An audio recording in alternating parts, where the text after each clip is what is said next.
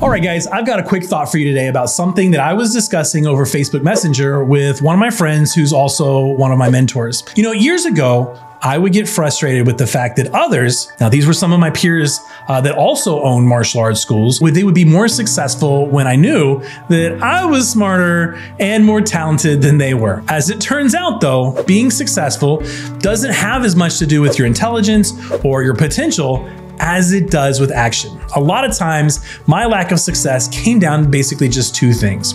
First, they were executing at a higher level than I was. I was simply lazier than they were.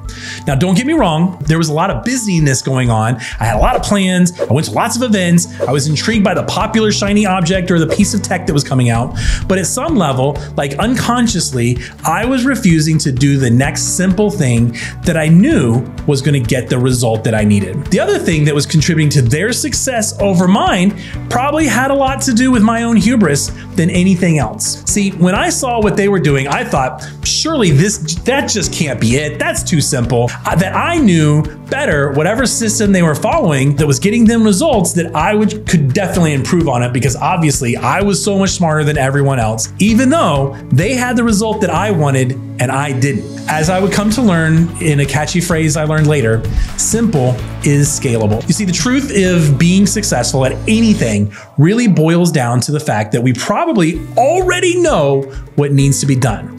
We just have to have the courage to keep it simple and take action on it. Don't allow yourself to talk yourself out of taking action towards something that's meaningful to you by believing you need to overplan and underperform. In the long term, success has as much to do with getting out of our own way, out of our comfort zone, and off the bench as it does any version of knowledge or information or skill sets that are acquired. Today, I want to ask you a couple of questions. What's the step towards your goals that you've been putting off that you know will get you closer to where you want to be physically, intellectually, emotionally, socially, spiritually, that you have been avoiding? And how much longer are you going to abdicate your success in that area by not taking it? This is the hard, deep work. But once you've made a decision to go for it and take the next step for your success and my success is just on the other side. Make it a powerful day, guys.